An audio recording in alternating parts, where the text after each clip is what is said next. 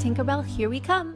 Hey guys, what's up? Totally forgot to film an intro, but hey, and let's get on to this Tinkerbell Halloween tutorial. So now I am going to start off with the Pearl palette. I'm actually using this cream blush, and I'm going ahead and really putting those brows flat to my head as much as I can. Don't miss any spots. This first step is very important.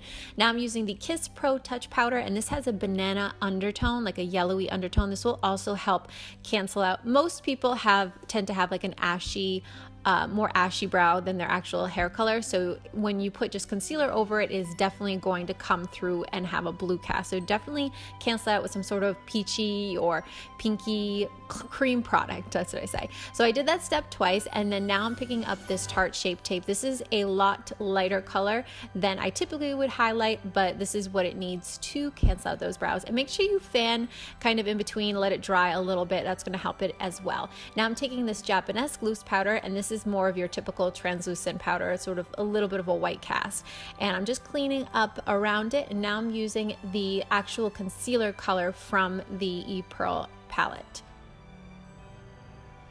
And again, just make sure you stamp everything. Don't rub back and forth. That's going to disturb everything that's underneath, and we don't want that.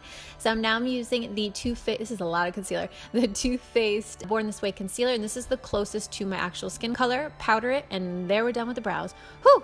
Okay, now I'm using this beautiful palette from Huda Beauty, and I'm going to go all around my eyes.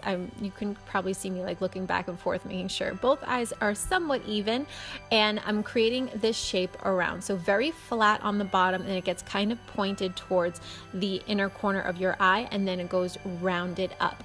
Now I'm going to be using the NYX Jumbo Eye Pencil in Milk, and I'm just running that right underneath. This is going to create sort of a bigger eye. I really should have gotten contacts for this look. Those circle ones, the circle lenses, you make your eyes really looking big, but I did what I had at home. And then go ahead, and you're gonna basically cut that crease in this sort of little bit of a moon shape. It's a little bit more rounded though. Now I'm going to set that jumbo eye pencil with this like a light ivory color, and pick up this darker brown shade, and we're going to start shading everything. So I went ahead and I'm going to go over this with liner, but I'm first going to start to create some depth, and I'm using a very little Smith eyeliner brush to do so. And go ahead around, and once you get close to your eyebrow, try to do again tapping and not try to blend and really push that product around.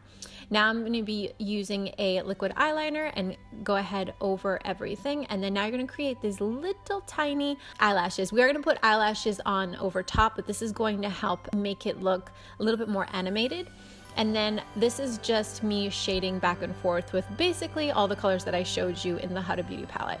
And the eyebrow also is done with a couple of the shades in this palette here. Now I'm going to go back and shade in a little bit more with this gray color. This is just going to create a little bit more shadow, make it look a little bit more realistic.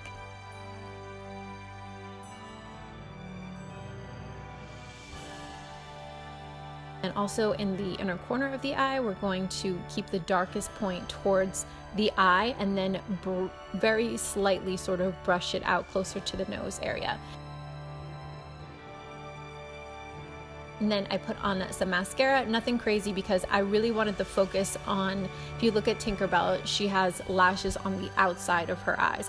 I'm using the Lily Lashes in collaboration with Ash K. Home, and I'm going to place that right at the very corner. I cut them in half, and then I doubled them up so I could really get that outer portion to look very fairy-like.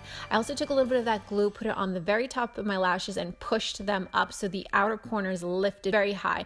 There, I have a whole video I'll link down below on how to do that if you want a little bit more in depth. I used some Farsali drops because I want a very nice glowy skin, and then the L'Oreal Infallible Pro Glow foundation, and I'm just going to town with my It Cosmetics brush.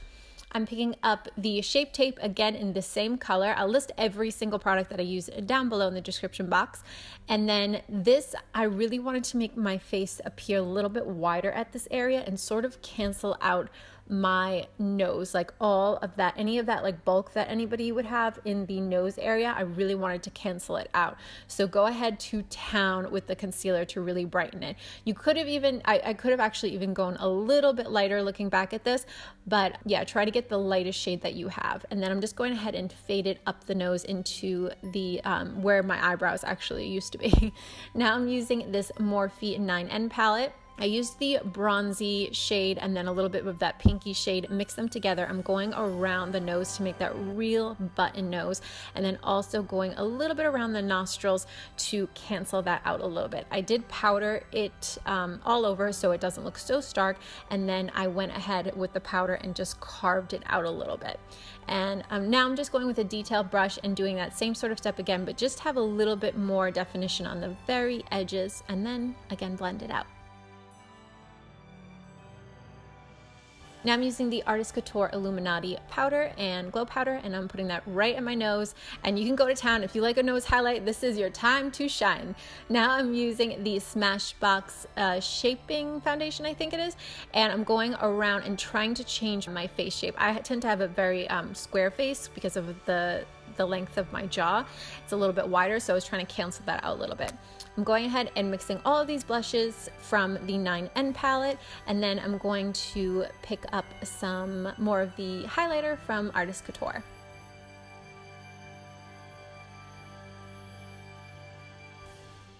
Now I'm going to outline my lips. I believe this is a MAC Cosmetics lip pencil, the one that was in collaboration with Caitlyn Jenner. Again, I'll leave everything down below. And I'm creating a different sort of shaped mouth. So I did put a little bit extra concealer over my lip to cancel out the width of it on the sides, because I wanted it to be very high at the top point of the lip. And now I'm using an Ofra Cosmetics liquid lipstick. And then here I'm just making these little expression dots that Tinkerbell has, and a little bit of the jumbo eye pencil in Milk. All right, guys, thank you for watching, and I will see you in my next video. Don't forget to subscribe and give this video a big fat like. Bye, guys.